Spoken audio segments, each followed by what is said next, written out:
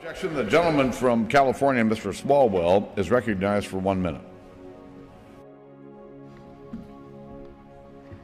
With this House at this moment considering such important issues for the American people, there is no better person I know than Bishop Jerry Macklin to deliver this afternoon's opening prayer.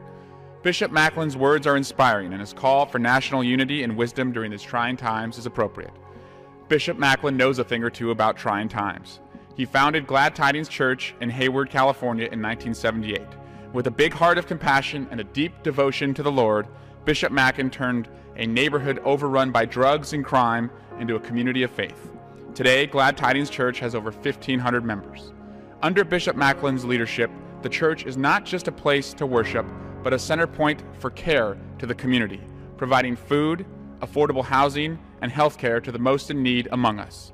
Just 2 weeks ago, Bishop Macklin opened his church's doors to host an Affordable Care Act forum to help educate my constituents. As the Regional Health and Human Services Director was explaining to the attendees where they could sign up, I saw firsthand Bishop Macklin's commitment to serve the community.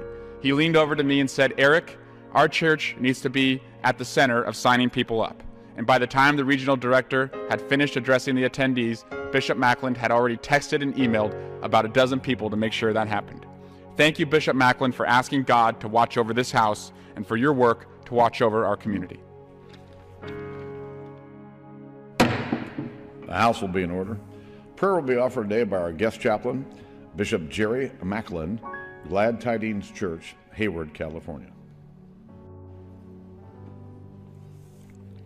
Shall we pray?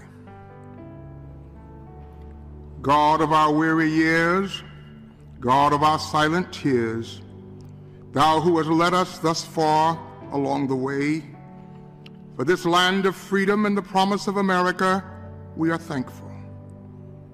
In the face of daunting tasks, monumental and complex changes, grant this, the 113th Congress, your sovereign wisdom. Allow this august body, like eagles, to soar above partisan disagreements and personal agendas. Grant the members of the House of Representatives strength that they may run for those whose legs are weak, and give them courage that they may walk for those who have become weary through years of injustice.